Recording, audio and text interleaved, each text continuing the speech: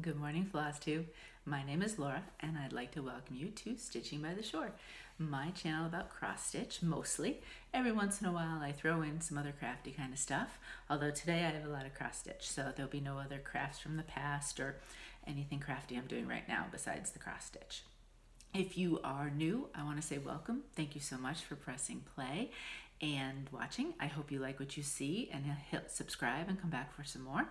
And if you're a returning viewer, subscriber, whatever, thank you so much for watching again and continuing to watch. Your support means so much to me, and I really do appreciate it. Moving on, life. Again, we are week 4 of, we just finished week 4 of staying at home. And my son is actually on spring break today. In Connecticut, they do it kind of funny because they do testing of sorts in March. So unlike many people who have spring break in March, we've always had it in April. So he has today off and the whole following next week off. He was originally, there was the projection that they might go back to school after that, but now schools are at home until at least May 20th. We've just heard this week, which I'm sure he's fine. He gets to sleep an extra hour before he has to clock into school. I make him wear something nice so that up top, so that the teachers, see him wearing something, not nice, but regular clothes. And he goes around in pajama bottoms all day. So I think he's loving this online school to a certain degree. Obviously he misses his friends, but they seem to get together over the phones and all their different ways of connecting. So he has definitely been doing that, which is great. My daughter is in regular classes, although colleges would end, I think she ends somewhere around the beginning of May. So she's got another little bit of school to go. And then I think she's counting down some of the sessions, like extra sessions for French and things like that. So if I were to ask her, I think she'd know exactly how much more she may have in some of these things. But it still seems to be going okay, and we are hanging in there. I find the hardest part is cooking dinners. I'm the type that goes to the grocery store 2 to 3 times a week. Something you may not know about me. If you've seen my Instagram, you would, because it's on my bio there, but I'm vegan. So in the best of times, cooking is a little bit more challenging than it would be otherwise. So I would hit the grocery store, my list would say vegetables, fruit, and then everything else I'd need. And I would go a couple times a week, see what's there, see what looks good, and then I would build meals around that. So having to go 7 to 10 days, I've already warned the kids that I'm not going before Easter. I'm not going anywhere near a grocery store until next week. 1, because I think it'll be crazy busy, and 2, I'm still trying to get masks. I've asked a couple people, and they're doing their best, and God bless every one of you making a mask, because you are fantastic. I cannot sew, and so I wouldn't be able to do it correctly, I feel like, and if somebody can sew and is willing, then I'd rather pay them to do it so that I know that it's done correctly and safely. But we haven't been able to score any yet, so I'm pushing off the grocery store at least till next week. But I've warned the kids this weekend. We have we have pantry stuff. It's not an issue. It just may not be fun. It might be a little bit more, normally they would complain like, ooh, this is what we have to eat, but we won't starve. We'll be fine. And then we can go get groceries next week, and I can try to stock up on vegetables again. Kale, I can always find kale. It doesn't seem to ever sell out of the grocery stores, especially the big bags. So I am all set. But anyway, let's dive in, because I got my hands on a lot of pieces of cross stitch this week. I hadn't even realized it until I was getting everything ready for the video, and I do a quick iron on them. It's the only time I ever use the ironing board. I might as well give it a go. And I was like, wow, there's quite a bit here. So let's get started. I have a finish. Now, I did put this on Instagram. It was a little wrinkly back then. Just a finish, not a finish, but this is Comfort Lighthouse by Carriage House Samplings. Oh, I almost showed you the back. And here we go. That's it. It is done. I got all the mermaid hair done. I think I had to pull out a couple things because I was getting a little sloppy at the end. Now I did not do, you'll see at the very bottom there is another row of what would be water. You can see against the lighthouse that color looks fantastic in the lighthouse, but farther down underneath it doesn't show up as much. So, and I also really didn't enjoy that pattern so much. It was kind of giving me a little bit of grief. I had to really pay attention and count, otherwise I'd mess up. So I didn't feel like it would do much underneath. Plus, I used, that was 712 DMC, and I used, let me make sure, 712, I think. Yes, 712. I used a skein. I have a little tiny bit left, but I used a whole skein of it for the rest of this. This is on 18 count Confederate gray, by the way, but 18 count. So I'm not sure I would have had enough for the bottom, and I don't think it needs it. I like it the way it is. So we have a finish. My first finish of April, so that gets to go put in the finish pile.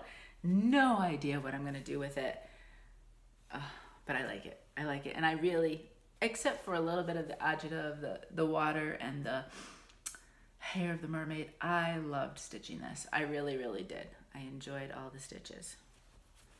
So we finally can say done for some of these pieces that I've been carrying for several months. All right, let's dive into whips.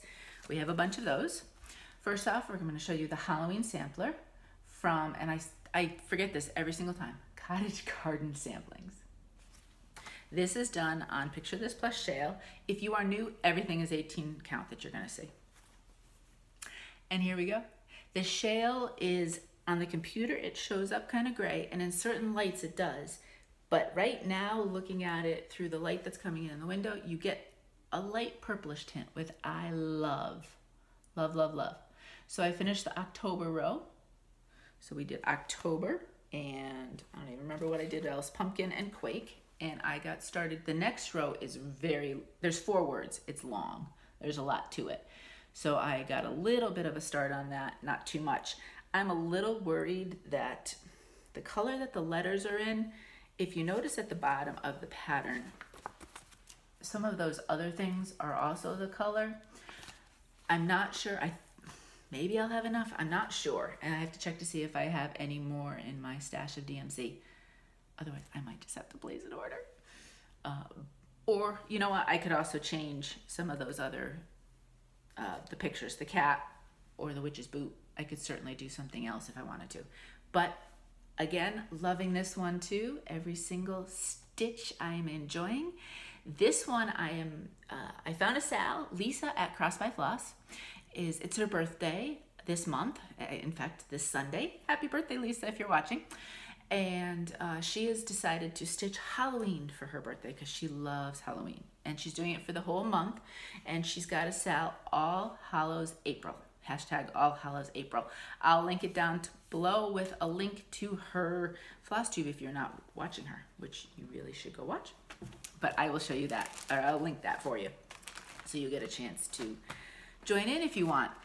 Halloween, there's some fun Halloween stuff out there that I want to stitch. I don't think it's going to get started this month, but this Halloween sampler will take me through April. There's no way I'm finishing this, I don't think, before April. I love stitching it, but the Picture This Plus, it's Ada, it's the 18 count, of course, but it's definitely floppier. And I stitch in hand, so I can only stitch for so long on this, and then I have to switch out. So that is why I wouldn't be spending days and days just trying to get it finished, because I'd have to take a break from that fabric. I like it, don't get me wrong, but I can only do it in small bits. All right, next, Prim Village, Lori Holt of Bee in My Bonnet. A lot of people are stitching this. A lot of people are changing the colors. Really cool ideas. I barely made it this week. Me and houses, but I got that second house done. I was concerned when I pulled out the 2 colors, and they're pretty yellows. They looked different, but then when I had finished this, I do this side first, and then I move over to here. And when I first pulled off a thread for this other side, it looked almost exactly the same. In person, you can definitely tell it's two different colors. But I was concerned that they might not show up variation-wise, but it's fine. It came out nice. Now this is also a sale. Fat Quarter Shop is doing a sale, hashtag Prim Village Sale, and I will link. I've been linking right to the blog post that explains everything about the sale. So I will do that down below so that it'll take you right to their actual posts that they talk about that sale. And that one, what did I do this one on? This is on Country Vintage Mocha. It was very similar in my mind to the oatmeal, I think is what it's called. And I think with all the colors, I wanted something that was a little bit more neutral so that it wouldn't take away from the pretty houses and the colors, because there's some pretty colors to come looking at the floss. And I'm doing that in DMC. Everything's in DMC that you'll see. All right, next we have Annie B's Widow's Walk. This one is on, it's called Blue Ice. It's a dyed fabric from Garibaldi's, and that's what I have so far. This flag, that was my goal. There's a lot of stitches in that flag. It's a small piece. I mean, that's the width of it, but that's a lot of stitches in the flag. I did change. I did not like the red that was charted, so I changed it to 349. I threw it next to the blue, loved it, and that's what I went with. So that's where we are right now. I did make a mistake, and this fabric definitely has a front and a back, and I accidentally stitched this on the back. And I debated back and forth, but I think it'll be okay. And you'd have to you'd have to be up in it looking at it to know, and people aren't gonna do that. So I think I'll be fine. Plus, now that I've put in the time on that flag, I'm not going back. So that is, I'm trying to see, my little Ziploc bag. I gotta make sure I have everything all together in one place so I can find it later on. Next, I'm telling you, and all of these, I legitimately put stitches in this week. I found I walk every day. I have a treadmill. So whether, not, if it's raining or not, and this time of year with allergies, it's really tough for me to walk outside anyway. So I get on the treadmill every day, but I'm finding because I can't really go anywhere, I'm needing some more activity. So this week I stitched a lot. I think I'm gonna have to pull back on that, get back into my yoga and some other stuff just to keep moving around a bit, because I was feeling it a little bit, the effects of the sitting this week. So I think this week, how much I did, I don't necessarily think that will be repeated in weeks to come. I normally would never have the time to do this much, but being home at the moment, I'm stitching, but I definitely feel like I need to pull back a little bit and get my body moving a little bit more. All right, next, Little House Needleworks, Suffrage Act. This is Stitching with the Sisterlies, has a sale that they're doing for this one to get it done by Election Day. It is hashtag SWTSSUFFRAGE. I will put that down below, and I'll link you to their channel if you are interested in checking it out. Now this is done on coffee tea dye that I did myself. This batch of coffee tea dyed, there's something else I thought I was stitching it on with as well. And I really like, there's not a lot of heavy dark spots. I like the lighter type of dye. I don't want big blotches. So this one, I don't know, maybe I didn't keep it in there as long or what, but I definitely like this better than, say, something really blotchy. But anyway, this is what I have progress-wise. So I had the girl done except for her shoes. So I got those done. I got the flag. Down here, I did all of that. The words and some stars I started down there. We got some more bricks, and it's mortar, not grout. What was I thinking? Grout is bathroom. This is mortar. bricks and mortar, you'd think it would have hit me. I was watching Two Martini Stitcher, and she was talking about, do you do bricks first or mortar first? And she had put a poll, I guess, on her Instagram. I hadn't seen that. And I'm a bricks first kind of girl, and then I'm just filling in the mortar is so easy because I know exactly what I'm doing and where it's gonna go. So that makes it a no-brainer for me. So there we go. This one, I have a tentative. I don't know if it'll get done by the end of April, but it's a potential April finish, possibly. I'm not really sure, but I have April finish with a question mark next to this one because that is doable, I think. Again, depending on how much time I put stitching in it. At this point, I just have bunches of stars. I have some stuff down here. Fill in more of that. For some reason, I did not pull the floss for her face and her hands, so I don't know if I didn't have it, so I'll just need to go through and pick something else out. I did change, if you're using the DMC, this is not 822, I believe is what's called for. I pulled out 3865. I love the brightness of that against everything else. The 822 was more creamy, and it really blended right into this fabric. So I could see it on a darker fabric, it might look fantastic, but this wasn't dark enough. Oh, I'm trying not to wash it out. We have sunshine today. It was rainy and actually thunderstormy yesterday, but today it's nice and sunny. Chilly, we're not gonna get too warm, but at least the sun is out, and that makes all the difference. So that is Suffrage Act. Okay, Little House Needleworks again. Summer ABCs. I will get this finished by the end of April, but I feel like this is the never ending. It's like 152 letters in the alphabet, it feels like, rather than the traditional. So all of it, and then we're down there. I worked, I think, on the flowers, the crow. I don't remember if I did. I didn't get a lot done on this one. I'm not sure why. It was the watermelon took me a while. In fact, I was hoping to get the words done, and I did not. But I've finished watermelon, XYZ, and then just a couple pictures.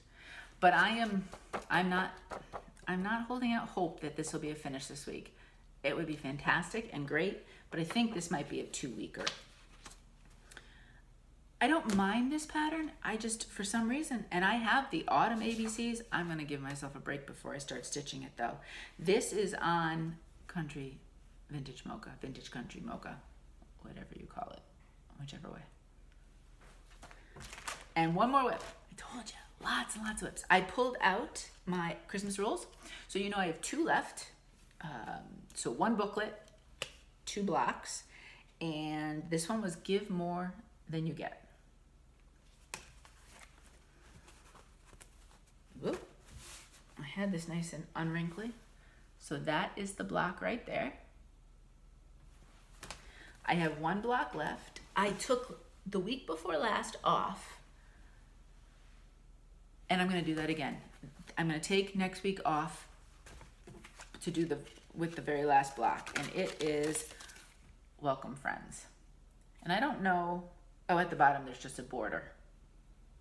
So I think this border is the border for the whole thing. I'll double check. Lizzie Kate had if you've never done it, Lizzie Kate had a freebie on her site that gave you the words Christmas rules, and it told you how to line up all the blocks. Now the one thing I did change here, and I'm doing all the called for colors, I haven't changed that. You know I haven't really done a lot with the buttons. I've kind of done my own thing. So she has 3 buttons up top there.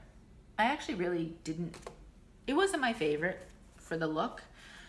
So I just experimented, and I have no idea if this is called anything. I just took the stitches and I just kept over and over and over again, putting them into holes, quarter hole, half hole, however it was, and built it up.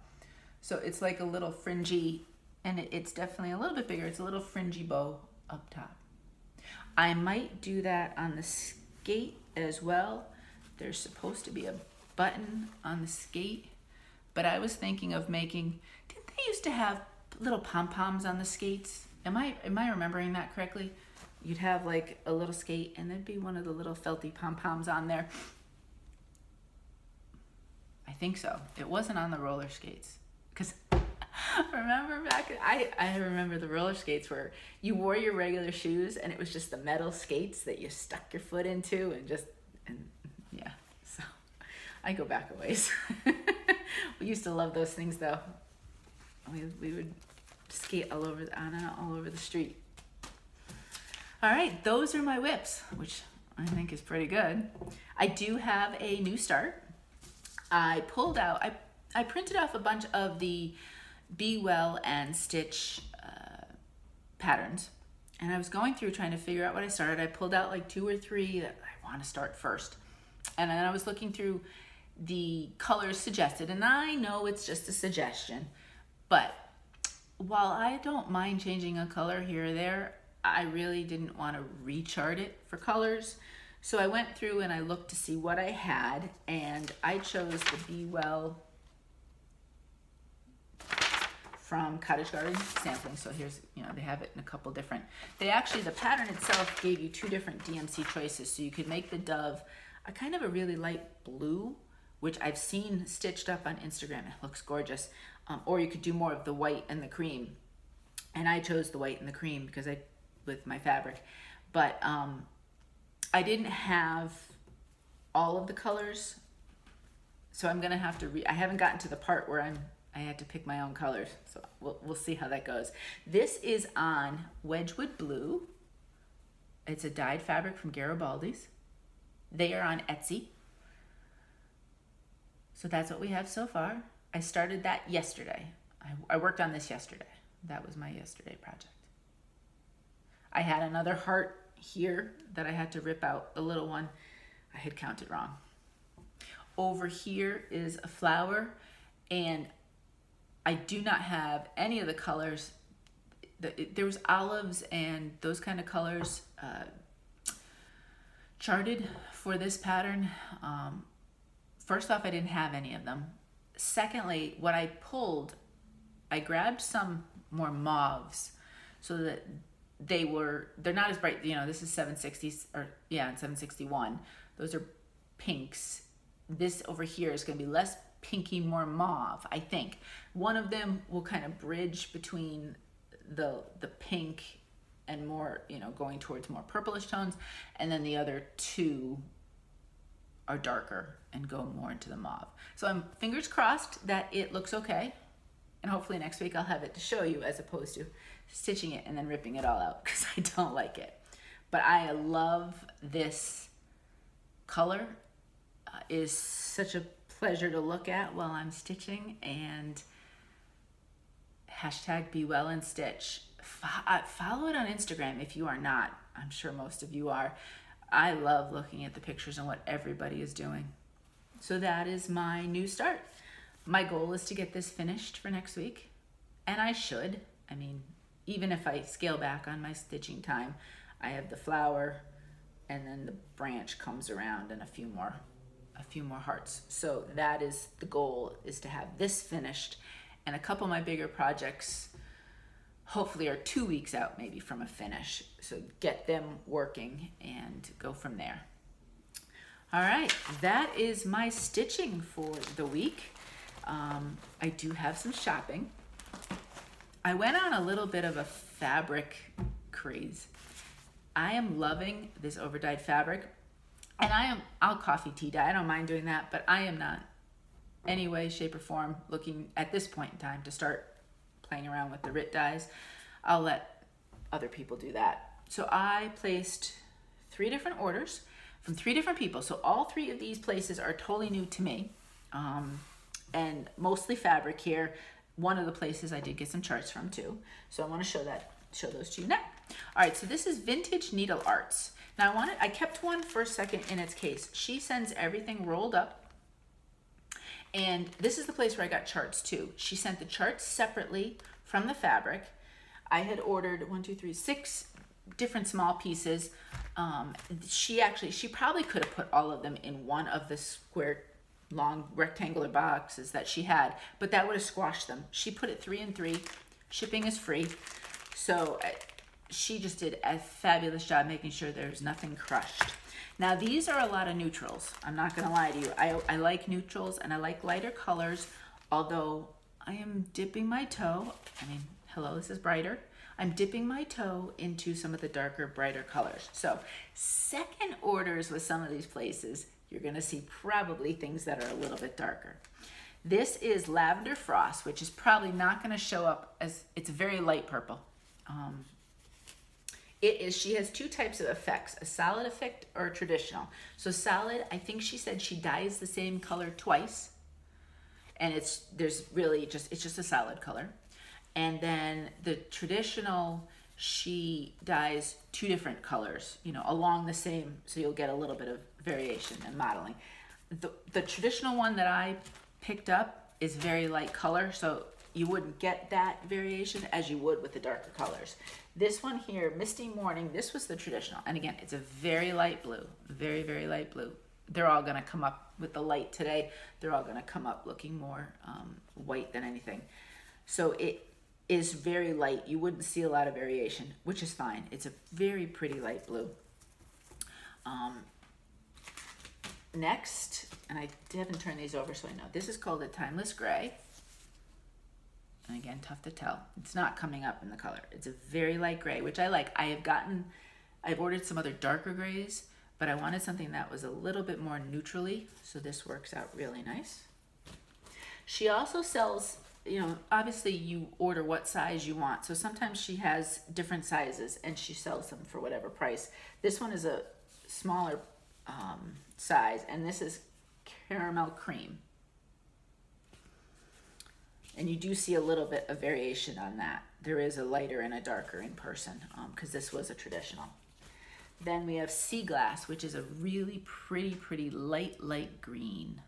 I really like that. I'm looking for some light greens. I think Christmas stuff would look very pretty on that, and something potentially for Mania. I was debating on this color green or maybe a darker. And the last from Vintage Needle Arts of fabric that I got is Portobello, and these are all Adas. So this one is definitely darker and much darker than I would even coffee tea dye normally, but I like it a lot, and so it is a color that I think I would definitely get a lot of use out of. Now she also has charts from other people, as well as charts that looks like she herself has charted, and they're cute. So I picked up a few of those. This one was called Brunch at Buttonwood Farm. Now, ironically, Buttonwood Farm is actually in Connecticut. I have never been there. I meant to take the kids one year. It's a sunflower farm.